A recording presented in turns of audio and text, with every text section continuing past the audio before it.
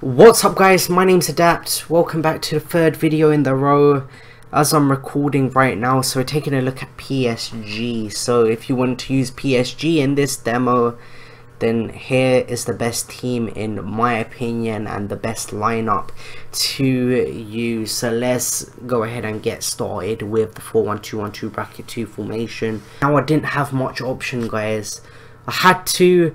They will set up in a 3-back formation. If you're using a 3-back formation, you're asking for trouble, and PSG don't have the players to be able to play in a 3-back.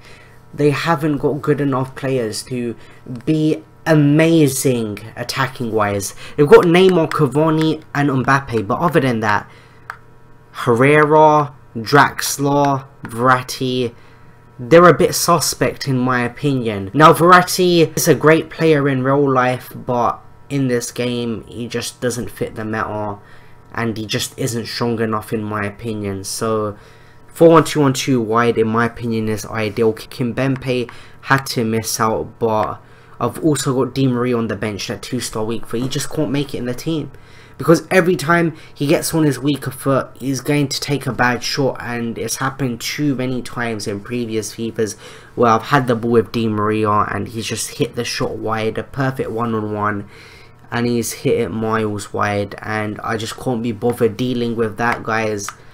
And you guys are probably sick of it as well, but Di Maria just isn't going to get into the starting lineup. We've got Idrissa Gueye on the bench, who was going to get into the squad, but I had to think about this one, and I picked Draxler over him because he can't really play a centre mid role. You guys can see on his card it says CDM only, so I took that advice and I put Draxler in the centre mid role instead of Idrissa Gueye. This is how the bench is looking. We got Sarabia on the bench, newly transferred, and these are the reserves right here. Hesse was a very good player at one point. He was at Real Madrid and everything. Now he's 75 rated and he's got 80 pace. I don't know how you lose that much pace. He was 90 plus pace not too long ago, and now he's 80 pace. EA have done him dirty. But Choupo-Moting is on the reserves as well, just didn't make it in there, just isn't good enough. So this is how the team lines up. We've got Areola in goal. Who else is there? I know that PSG have bought Keylor Navas. I'm not 100% sure if that's confirmed. The transfer window is shut by now. It was shut quite a bit of time ago, but I just can't remember if that Navas transfer went through. I know people are talking about Navas going to PSG, but did that transfer go through? And if it did, why isn't he on this team? Maybe it's the demo. I'm not 100% sure guys, so don't quote me on that one. I'm not 100% sure if Navas is at PSG.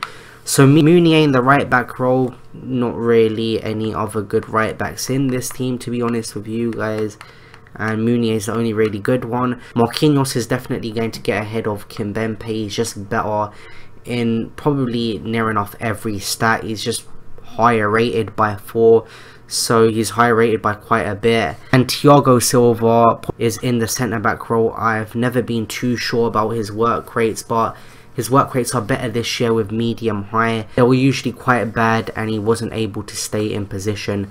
Then in the left back row I have Bernat. Not much other option, to be honest with you guys. Then we have Ander Herrera in the left centre mid role, Verratti in the centre. Now Verratti, it's a tough one with him because I know how good he is in real life, but he just isn't tall enough, he isn't strong enough. EA haven't given him enough physical presence to play that DM role on his own, and you guys are going to see me go against myself in the player instructions. But this is what I always say guys, it depends on the player you're setting the instruction on. It's all different in comparison to the type of player you have and how they are suited to the game. Now I don't know about the demo yet, I haven't played it yet, but this is my initial impressions, my experience of FIFA over the years and what I think is best to do. So I've got Verratti in the DM role, then Draxler. 5-star weak foot is always nice, 4-star skill moves, and I've been a fan of Draxler for years. There was a FIFA, it was very overpowered.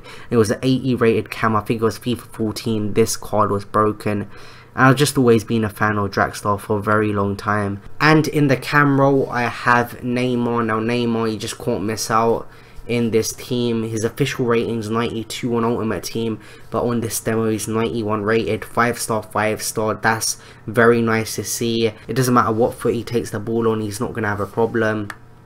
Then we have Mbappe and Cavani up top. Of course Mbappe is getting in there, 89 striker. He's had an absolutely amazing year, and he's not missing out in this starting 11. Nobody's going to get over him on the bench or in the reserves. And then in the right striker role, I've got Cavani, who unfortunately pace is very important in this game, so he isn't as good as he should be.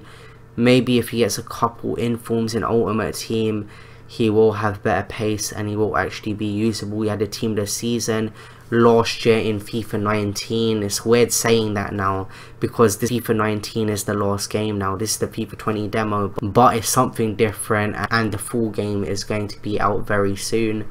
So 3-star skill moves isn't ideal. I can deal with it though, I'm not much of a skiller. 4-star weak foot, at least he's 4-star weak foot, that's important.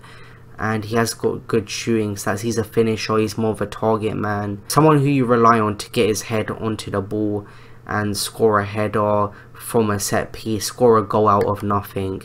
Then getting into custom tactics, I've got drop back. I have to, guys, I have to use drop back. I really don't have much choice. Verratti isn't good enough to play a DM role on his own, so what my intentions are is for me to buy myself some time by my team dropping back and my opposition being stuck and confused on what to do. And as my opposition is being apprehensive in his passing because I'm dropping deeper and deeper and getting frustrated, I need Ander Herrera or Draxler or someone else on the team to nick the ball off of them, because if Verratti is left on his own without any cover for him, he's going to get absolutely exposed because he just isn't strong enough to play that DM role on his own, and he hasn't got enough physical presence to make key tackles and very important interceptions. So we've got 4 bars of width and 4 bars of depth. We're using a 4-1-2-1-2 narrow anyway, you'd expect it to be lower. For defensive style, I've got width at 6 bars. That's ideal. I've got Mbappe with very good pace. I've got Neymar with quite good pace, but we are playing a 4-1-2-1-2 narrow. So for me, this width is lower. I usually have width 1 bar higher most of the time, maybe even 2 bars higher sometimes, but I think this width is reasonable. Players in the box, I've got it at 4 bars. I've turned it down lower from what I'd usually have, but I'm not eliminating the chance of Cavani being able to score a header or even anyone else in the team. There are some taller players. Draxler 6'2", Cavani, I don't know how tall he is. Mbappe isn't short, so there are still players who can score headers. Then we have 3 bars of corners, and I have 1 ball of free kicks like I normally use most of the time. It's very rare that I don't have that. Now getting into the player roles, Thiago Silva is the captain. I just left it out how it is. Now you guys are going to see exactly why I've got Neymar on every single set piece. Just look at that. In comparison to everyone else on the team, just miles better when it comes to curve, free kick accuracy, finishing. Mbappe and Cavani have better finishing, but his curve and free kick accuracy, which are the main stats you look at for free kicks. Neymar has got higher stats by far. Now that's why I've got him on long free kicks as well as penalties, 90 penalties. Nobody's really got higher than 90 penalties. Mbappe's got 70 penalties. Cavani's got 85 penalties, so Neymar is on penalties, and it doesn't matter, you can have Neymar on left corners or right corners. He's got 5-star weak foot, so it doesn't matter anyway, so that's why I've got Neymar on both the left and the right corner, and he's got 88 curve as well. Now getting into the player instructions, I have stay back or attacking on both fullbacks. Now on Verratti, I wouldn't normally have cut passing lanes on a DM in 1DM formations until I absolutely know the meta of the game. Like last year, cut passing lanes was very overpowered, but I'm not too sure about this FIFA. But a player like Verratti, you have to put him on cut passing lanes because he can't man mark, because he hasn't got a huge physical presence. and he isn't the type of player to be able to make great standing tackles and make great interceptions. So I've got him on cut passing lane, stay back, attacking and cover wing, and Herrera is going to help him out, and when my team drops back, he's going to drop between the defenders and provide support for Verratti, so I don't get exposed defensively. But Verratti, I haven't got him on cover centre, which I would normally have my DMs on. I've got Herrera filling in for him and playing that role.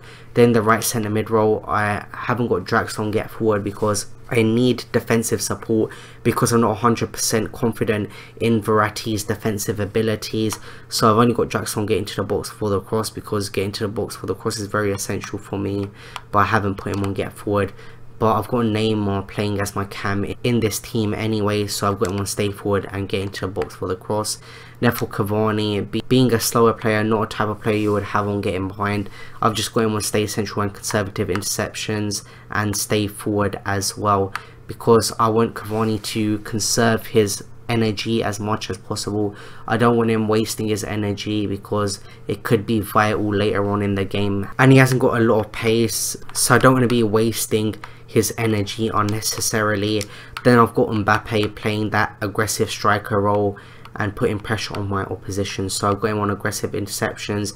Attacking wise, I've got him on getting him behind, because I know how good he is at getting in behind defenders, and you would assume that because of how good his pace is and how much of a physical presence he has. And for his defensive support, I have left it on basic, because I know he can get back and help the team, because he has got a lot of pace, a lot of acceleration. He's able to get back in position if I am to quickly counter attack and take the ball off of my opposition. So guys, those are the custom tactics, those are the player instructions. That is the best lineup for PSG in my opinion. These are just initial impressions. If you guys are new around here, make sure you subscribe to the channel down below. There's going to be much more FIFA 20 content coming soon to the channel, and I'll see you guys in the next video. See you guys later. Peace.